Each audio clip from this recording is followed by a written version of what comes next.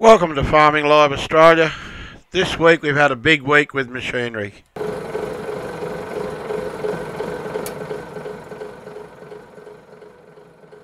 A couple of weeks ago I put a new belt on the mower and it broke after only about 100 yards of mowing. It turned out it was the wrong belt. So I've got the right one this time. I'm going to show you how I changed the belt. Rather than lie on the ground or take the mower deck off or any of that rot, I just do it by lifting it up with a loader. I work on the motorbike the same way. Just get her all up at high level. Makes it easier for me.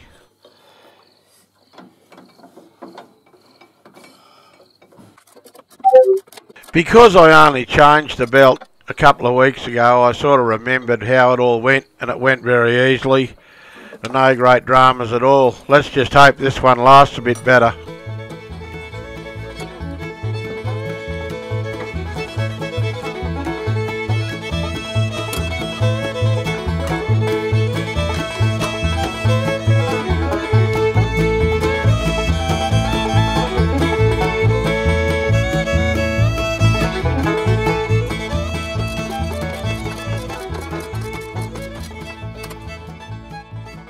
I'm trying to encourage Pat to learn the basics of the loader.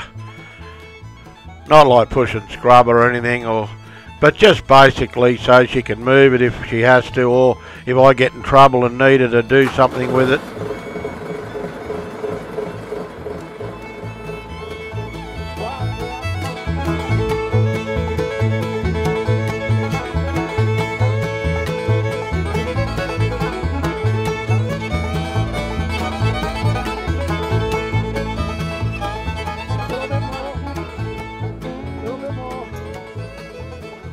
It's pretty windy of the whole thing at the moment and very careful, which suits me down to the ground. I don't need any shocks or surprises at my age.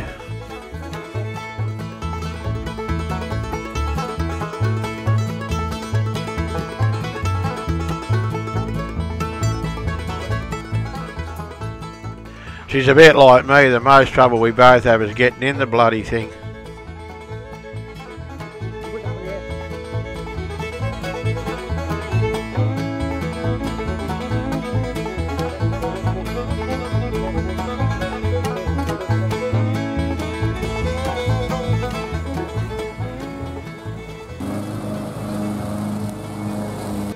The belt was a success, and I made until dark and didn't have any trouble, and it all worked okay. I much preferred doing this job.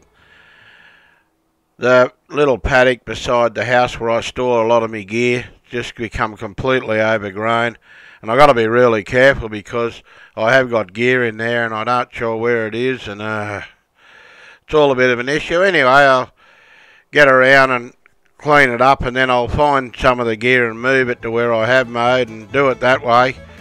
Some of this grass I've got to kill because I want to put a shed just about here where the tractor is now.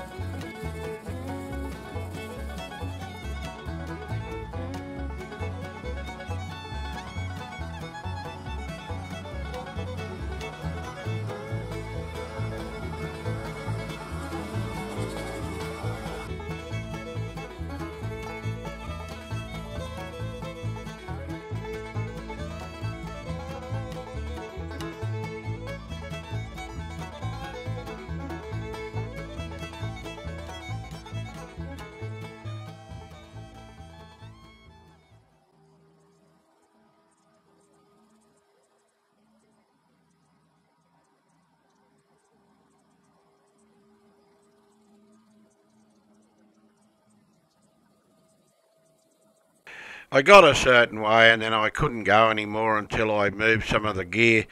So the next thing I'm going to do is get the loader and move some of the gear around, and then I'll complete the job.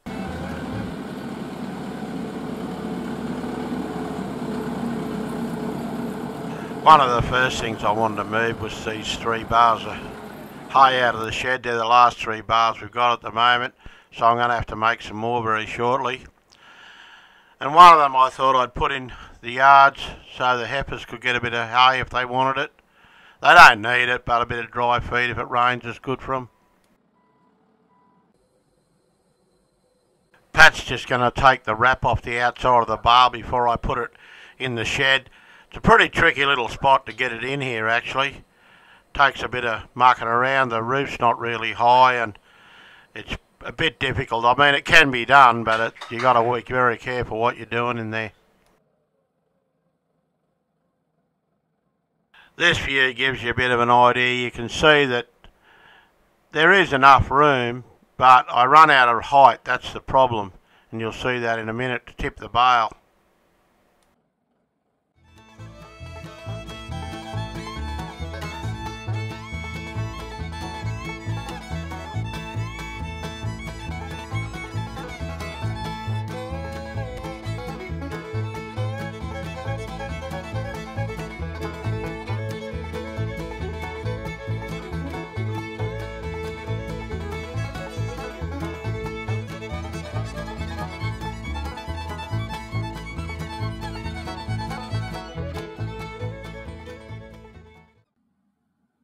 Before I cleaned up any more, I saw that there was a hell of a lot of grass left from when I slashed the bit I did do. And I thought, oh, I might push it up in a heap and put it on the truck and take it down and put it in with the bulls, and they can stomp on it and defecate on it and urinate on it, and I can use it for mulch.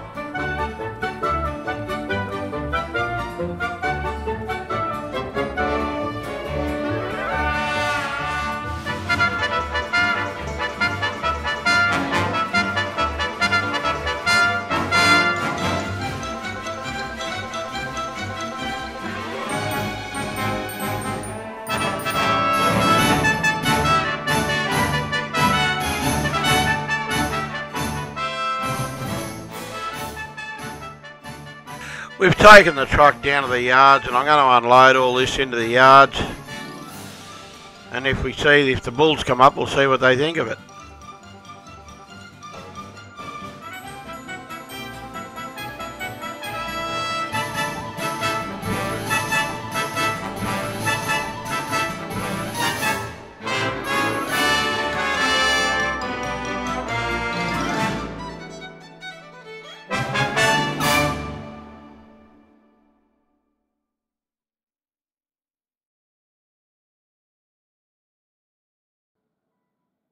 Here I've got a little bit of molasses left in a 1,000 litre container. So we put the forks on. Now I'm going to put that over the top of our bathtub here and just let it trickle in. And the bulls can have a lick of it when they like. There's probably a couple of 100 litres left in there. And rather than have to take it out the tap, which is tortuously slow, we just let it drip out and they just come and get it when they want it.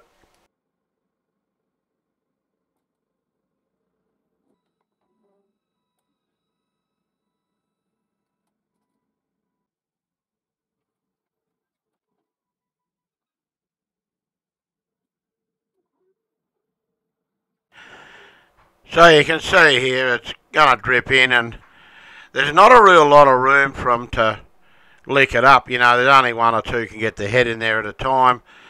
But in a day when it's drained out, I'll take the container away. The bulls have come up. They seem to be doing about what I thought they'd do. Stomping on it, and peeing on it, and pooping on it. Anyway, they're having a good time. I think that's going to make some really nice mulch. Being not so dry as the hay, it'll probably have a little bit more nitrogen as opposed to more carbon. Anyway, whatever. Some are eating it, so maybe they're going to eat it. These two fellas have found the fresh molasses and they're going for it.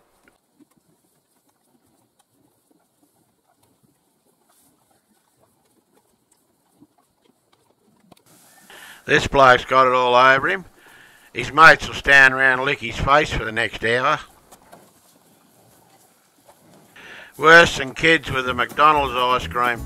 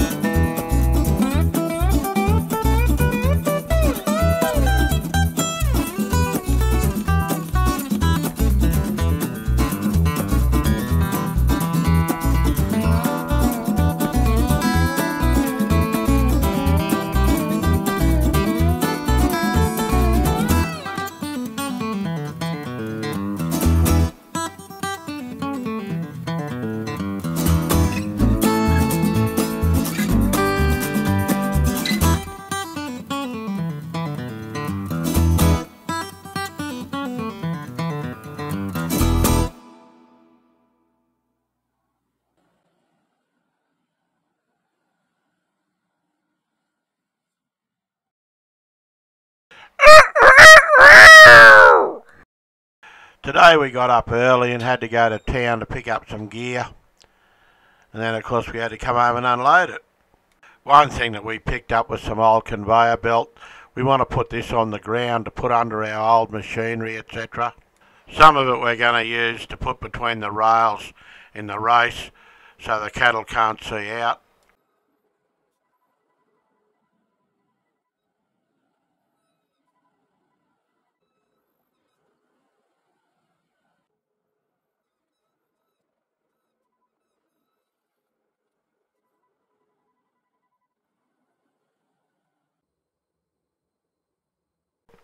We had to cut a couple of limbs off one of the trees so that we could mow under the tree. And Pat decided she was going to get in and pick up all the limbs and take them over and chop them up. We'll let them season for, I don't know, 12 months or something, and then we'll probably burn them in the stove, I'd say.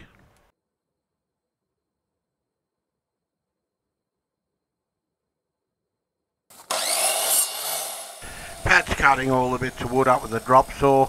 We're going to store them in a crate and put them over in the paddock to season. This is our old rake, and you can see it's getting pretty old and worn. Got a bit more life in it, but not a lot. You can see over here, on this corner there was a fitting and it's rusted off. So what I'm going to do is just pull this into here, clean this up and put a bit of weld on here, and that'll do for now.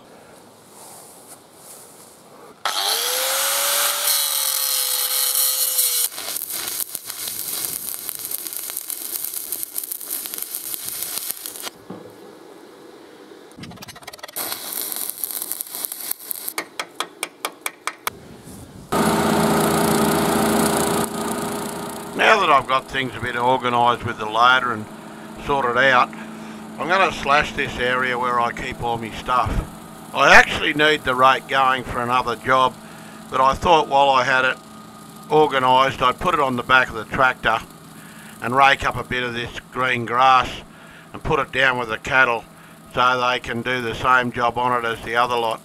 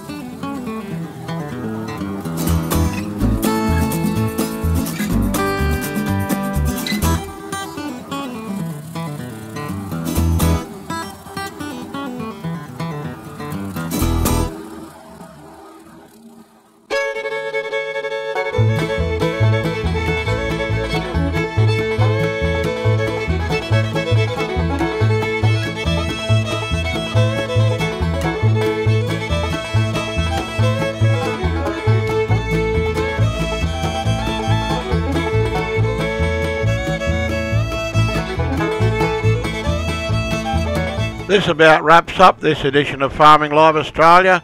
Thanks a lot for watching. We'll see you next time.